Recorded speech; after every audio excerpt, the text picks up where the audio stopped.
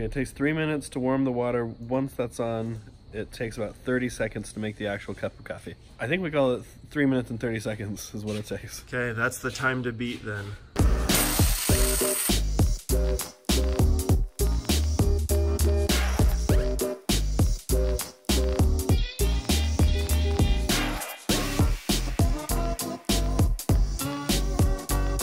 So this is how this is going to work. We have one Waterjet made, Waterjet Channel exclusive coffee maker, mug right there, pod in the top.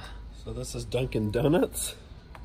Slides in, blend. And then you move the Waterjet nozzle over to be right up above that pod. Turn it on and you fill your mug. And just to be sure that you don't break your mug, we put a steel plate down the bottom. That's called an iron supplement, Dan. Full pressure water only, test one.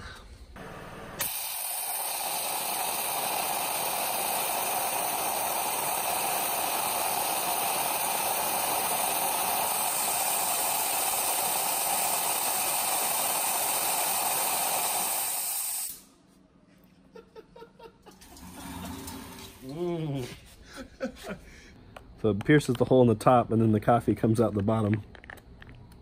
Just like we planned. And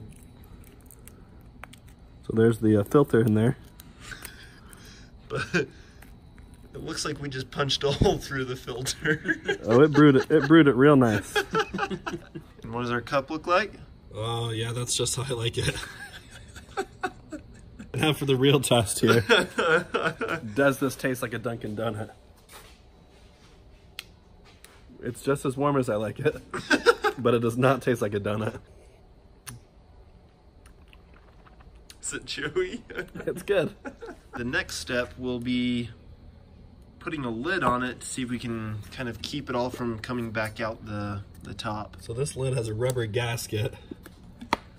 We might want to, we'll see if we need to strap it down or not. I'm thinking because it opens here, that'll relieve the back pressure, and so the water coming back up won't totally blast the lid off.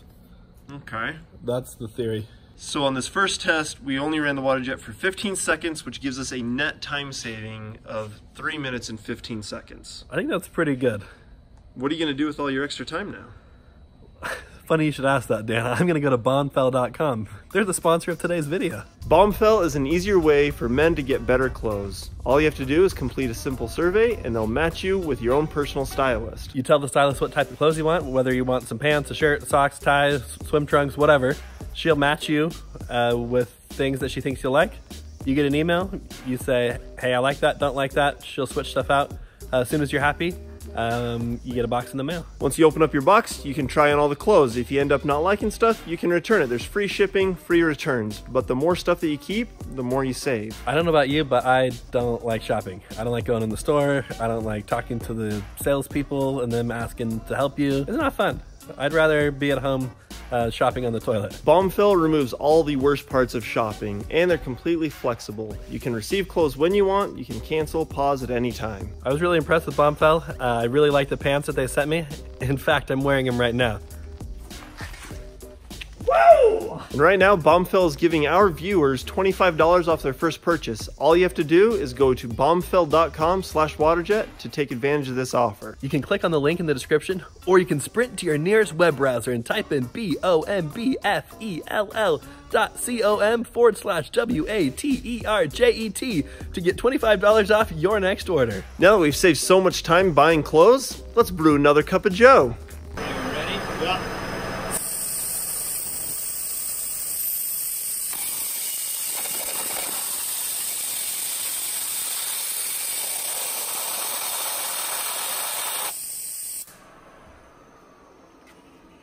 Ooh, it's warm. This one's warmer than the last one. And we are... Oh, that looks good. About the same. We've got all the zip ties in place. Cup is in the machine. Just need a pod. And we should be good.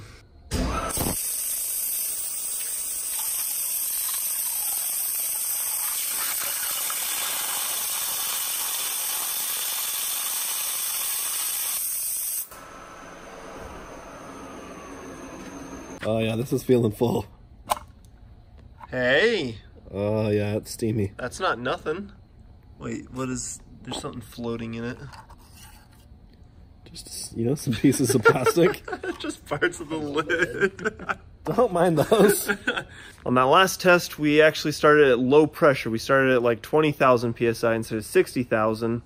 And it did a lot better. And with the lower pressure, we probably don't even need to strap the lid on because it's not pushing back that hard.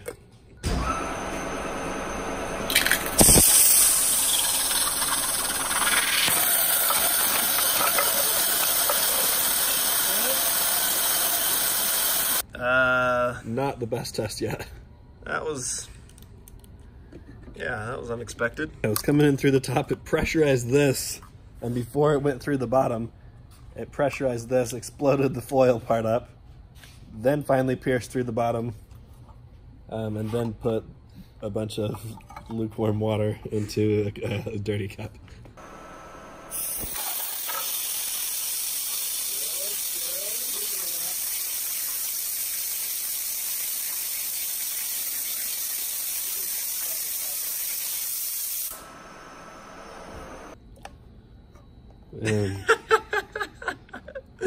We got more pieces of plastic in there than actual drink powder. Dump one in. Lid on. And then a second one up here, and we've already poked a hole in this one. We're gonna start at low pressure, whoops, so it builds up pressure inside, but it has somewhere to go so it doesn't blow the top out. And then any liquid that does come out of there should drain in through the vent if it's not going fast enough to splash out everywhere else. And I think we have all of our bases covered. This is the most scientific we've ever gotten on this channel.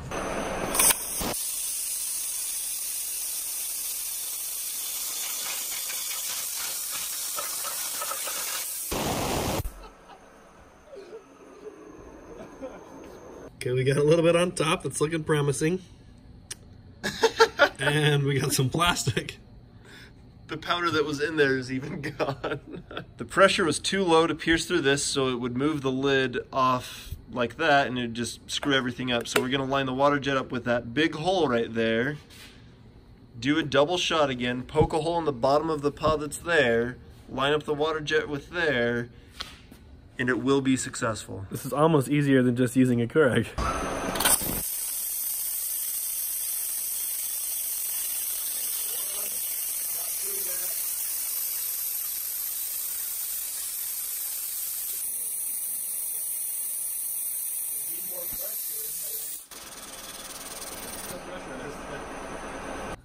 And that's the cleanest keurig cup I've ever seen. Oh, that's a full cup. We shouldn't have poured the extra powder. Yeah. The water jet never actually broke through on that. We had it turned down to the lowest pressure possible, and I guess that wasn't enough to break through the bottom. It dug like a divot in the bottom there, but... Well, I gotta get back to work, Dan. It's been fun. Oh, that's good.